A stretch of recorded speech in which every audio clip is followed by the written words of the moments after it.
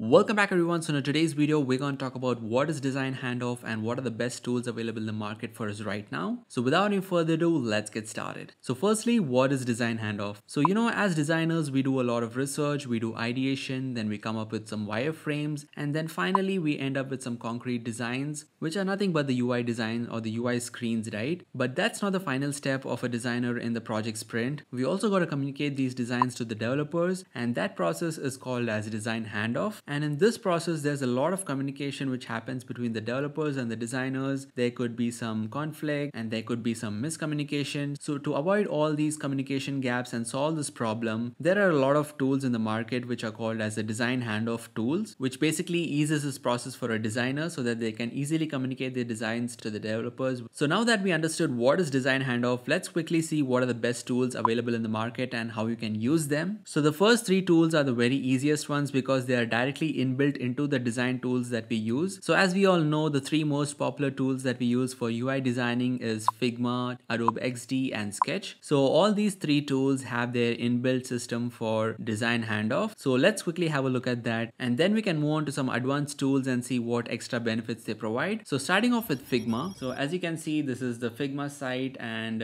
they basically tell you that turn developer handoff into a handshake, you have unlimited viewers and easy export and all that stuff. So let's see how to hand off your designs using Figma. So here I'm on Figma, and as you can see, I just have a basic screen that I pulled out from Airtable's design system. So let's say this is the design that you want to provide to your developer. So what you can do is, once you're done designing it, all you got to do is click on the share button right here and click on can view. Mention this as can view anyone with the link and just copy the link. Okay, new screen on my browser. So let's say this is your developer. They just need to be signed on Figma. So as you can see, the same screen opens up for the developer also, whoever opens it. And what they can do is they can't edit the designs, right? So all they can do is click on each of these elements and see the different properties. So they can just click on this name right here, and they can see that it's 14 from the top, 14 from the left, and the padding, they can see the typography and everything they can inspect right here, right? They can copy the CSS properties, check the color. Let's say the image right here. If they want this image, they can click on the image, they can go to export and just export this as an image. So there are different properties that they can see, and they can also play this if it's a prototype and see how it functions. So all that can be done on Figma, and that's how easy it is for the Figma users to hand off their designs to the developers. So that being said, let's move on to the next one, which is Adobe Xd. So if you're using Adobe Xd, so here I have a sample file right here. So once you're on Adobe Xd, your designing is done. Just click on the share tab right here, and in the viewing settings, you have this option which says development. That is basically to share your designs with your developers. So just select that. I've already done it, and that's why it says update link, but you would actually get a publish or a publish link. So just do that, and then you'll get a link like this. So just copy that and paste it here, and this is what opens up. So you'll have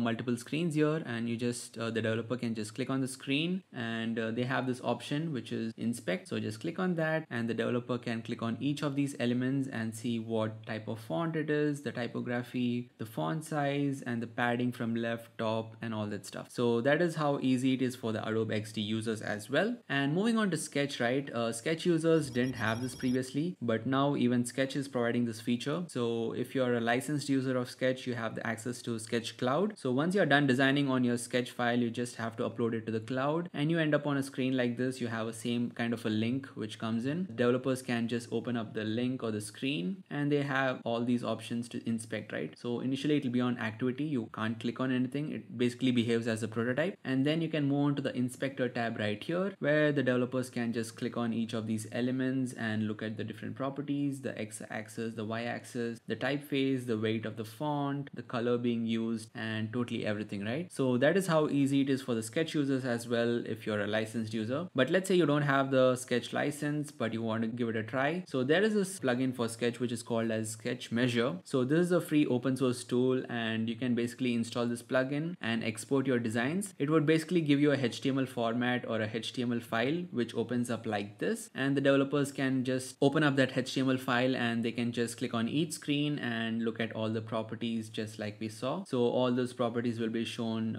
just like any other handoff tool. So those are the ways you can hand off your designs to your developers using these popular design tools, that is Figma, Adobe Xd and Sketch. But apart from these, there are also some other design handoff tools in the market like Zeplin and InVision. So now you would ask me, why do I need another tool when there are already these features available in the design tool itself? So these tools like Zeplin and InVision came long before Figma and Adobe Xd had these handoff features, and therefore they have some advanced features and they are way ahead of these tools. To have a look at that, you can see here Zeplin has a design system inbuilt into it. So when you hand off these designs, you can have a whole design system integrated where the developers can click on the button like this, and you can see here, right, they can just copy the JS code and use it in their projects, and that makes the whole process very streamlined. So you can see the different components and all the style guides. So everything is built into the tool itself. So that is Zeplin. So if you want something more advanced, and there are also features like in development, in QA, and you can attach the screens to Jira tickets. So this has this whole advanced features of linking up to different user stories. And then there's also InVision. So here, as you can see, you can connect to Jira, you can add in your assets, and the developer, the designer, and everyone can collaborate and comment on Jira. You can close the Jira tickets. So that is